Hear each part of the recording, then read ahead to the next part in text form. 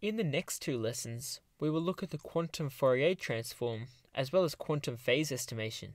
These are both used within many quantum algorithms, including Shor's algorithm. Let's start with the quantum Fourier transform, or QFT. Before we look at the maths and circuit behind it, let's look at how it transforms states on the block sphere so we can gain some intuition. On the top, we have how we would normally represent a number in binary. As you can see, each of the qubits is either 0 or 1, and if we take those bits, we get the number. Then underneath, we have the same qubits after the quantum Fourier transform has been applied. As you can see, instead of encoding the numbers like we normally do in a classical computer with zeros and ones, the numbers are now encoded by the phase of the qubits that are in a uniform superposition. As you can see, the left qubit has two possible phase options, either 0 or -1 relative phase. Then the next qubit has 4 possible phase options, and so on, up until the last qubit, which has 2 to the n possible phase positions, where n is the number of qubits. In this case, the right qubit has 2 to the 3 or 8 possible phase options. Depending on the number, the phase of the qubits is different. Let's see how the number 5 is encoded once the quantum Fourier transform has been applied. As you can see, the right qubit has been rotated around the z-axis 5/8 times 2 pi radians, which is 5 pi on 4 radians. To get the amount rotated around the z-axis of the next qubit, we multiply the previous one by 2. So the next qubit has been rotated 2 times 5/8 times 2 pi radians. So rotating the qubit pi/2 radians around the z-axis. The last one is 2 times that, which is 2 times pi/2 radians.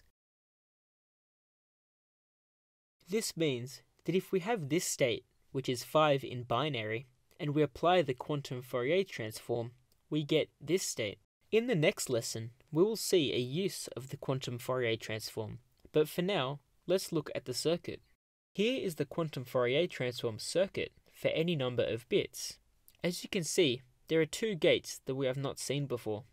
This gate here is a controlled OR gate. We will define this gate with this matrix. As you can see, this gate has a variable k, which we can set and affects the phase applied.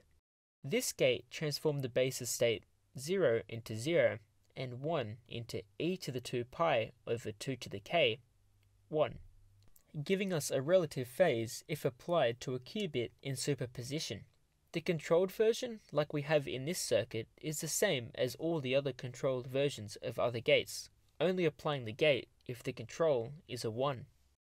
This other weird looking gate is called a swap gate, and it swaps the states of the 2 qubits. For this lesson, we will go through an example with 3 bits. For this example, we will use the state j as an input to the algorithm. We will label each one of j's bits like this, where each ji is either 0 or 1. To keep our equations tidy, we will look at each one of the qubits individually, then combine them at the end of the algorithm. Let's start with finding out what j0 becomes. After the Hadamard gate, the state becomes 1 on root 2, 0, plus -1 to the power of j0, 1. We can represent this like this. You will see why we keep the j0 divided by 2 and don't simplify the fraction at the end. Then we apply the controlled R2 gate with j1 as the control.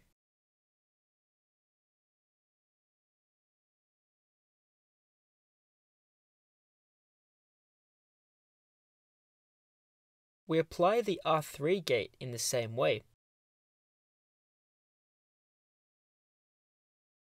Now let's find out what j1 becomes. After the Hadamard gate, the state becomes this state. Then after the controlled R2 gate, and simplifying like we did previously, we get this state. Lastly, we apply a Hadamard gate to the j2 qubit, leaving it in this state. So after this part of the algorithm, our state j is in this state. Now, once we swap the qubits, the state changes to this, and we're done with the algorithm. It may not seem like we did much, but we have in fact encoded the value of j into the phase of the qubits, just like we saw with the animation previously. Let's quickly check this by making j the value of 5, so 101 in binary. If we now input the values into the equations for the state, then we can see that the phases do match up to what we had previously discovered at the beginning of the lesson. If we were to apply the quantum Fourier transform to an arbitrary basis state j, we get 1 over root 2 to the power of n times the sum from k equals 0 to 2 to the n minus 1 e to the power of 2 pi I jk over 2 to the n, k, where n is the number of bits in j. We also have the inverse quantum Fourier transform, and that undoes the quantum Fourier transform. So if we add this state, which is the state where we encoded 5 using the quantum Fourier transform, if we now apply the inverse quantum Fourier transform, we get back to our state 101.